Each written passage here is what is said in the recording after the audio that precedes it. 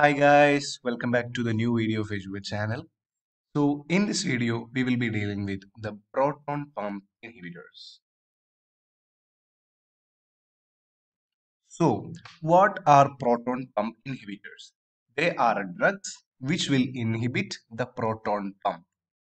So what is proton pump? Yes, we will be dealing with the mechanism of the proton pump in the coming session. So antacid. What are antacids?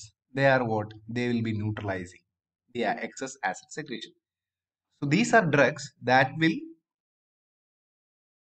inhibit the production of excess HCl. So we can see how they act.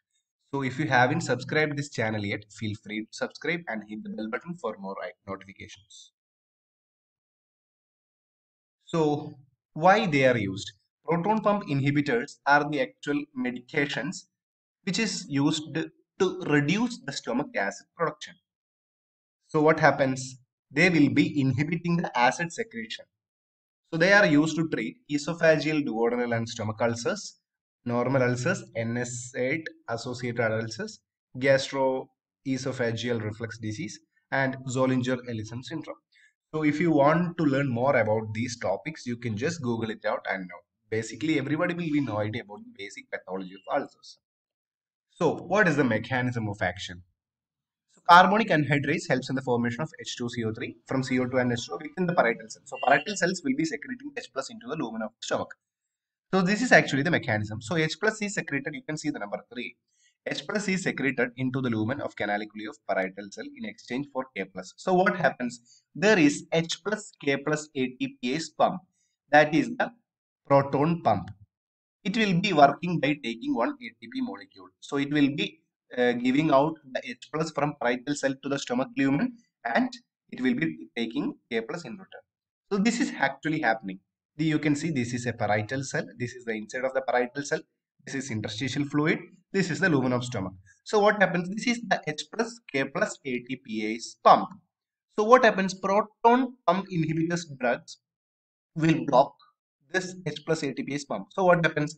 It will not take out H plus from the parietal cell and give into the lumen.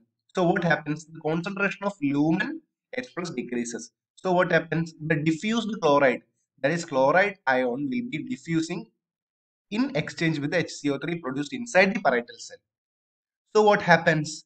Chloride ion will be simple diffusion. They will be going to the lumen. So they will not get much H plus ion to combine with. So what happens? They come back. This is actually the mechanism, and the drugs which we are dealing with in this video will be blocking the H plus K plus ATPase pump or the so-called proton pump. So this is actually another picture representation.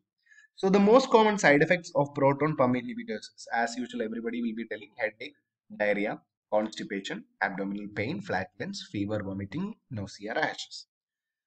So other serious side effects that are associated with the PPIs include, so PPIs has got many other symptomatic problems, that is toxic epidermal necrolysis, pancreatitis, reduced liver function, erythema multiforme, etc.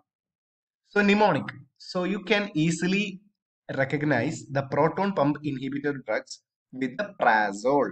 So they will be ending with prazole. The all drugs which are categorized into PPI will be ending with prazole.